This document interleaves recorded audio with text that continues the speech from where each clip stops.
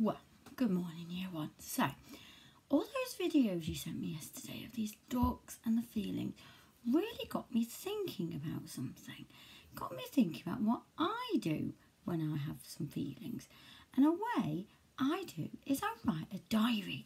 So I thought today I'd share with you my diary. So this is my diary. It says my diary and it's got all the things I like. It's got some motorcycle racing. Here's Guy Martin, he's one of my favourite motorcycle racers. So what I thought I'd do today is I'd share with you some of my diaries that I've written, and I've got a special challenge for you after.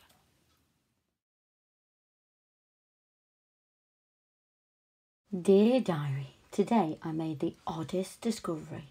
I went into my fridge to get my milk for my cornflakes and I saw the largest egg I have ever seen.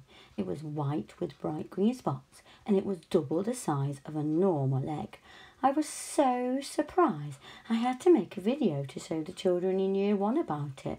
I really hope it doesn't hatch because I have no idea what could be inside. When I got to school, the children helped me to predict what was inside. They had the greatest predictions.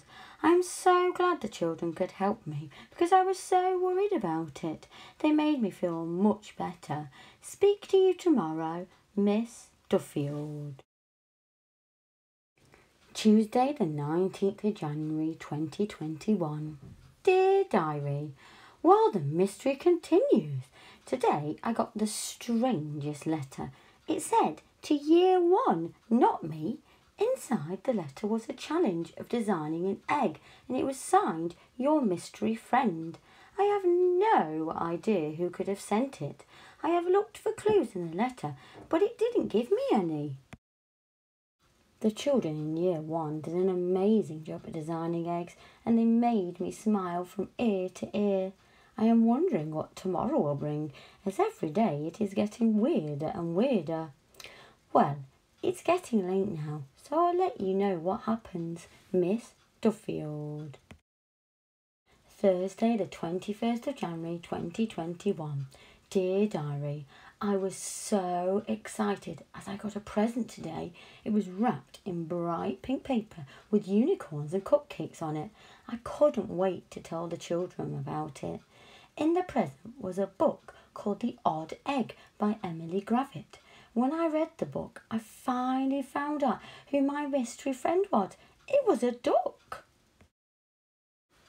The book told the story of her finding a mystery egg, just like I did. In her story, the egg hatched at the end and out came a crocodile. I'm a bit nervous that a crocodile will come out of mine. Speak to you tomorrow, Miss Duffield. Let's now look at some of the features I can see in my diary. You can see on every diary there's a date at the top. You can see it here in red. All of my diary entries start with the words Dear Diary. And I use the word I a lot because I'm talking about my experiences. So I'm saying I. I've talked a lot about my feelings in my diary, like in this word like surprised or worried, because we'd often talk to a diary a bit like it's a friend. I've also added lots of describing words like oddest, largest, white, bright, green, double, because it gives some extra information.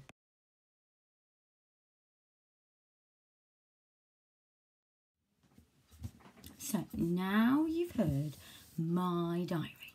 I've got a special challenge for you. I've got 5 questions I want you to answer.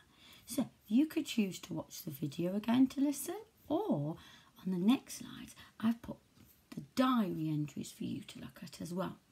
I've got those 5 questions and they're all about what happened on the 3 days I've told you about. Can you answer them all?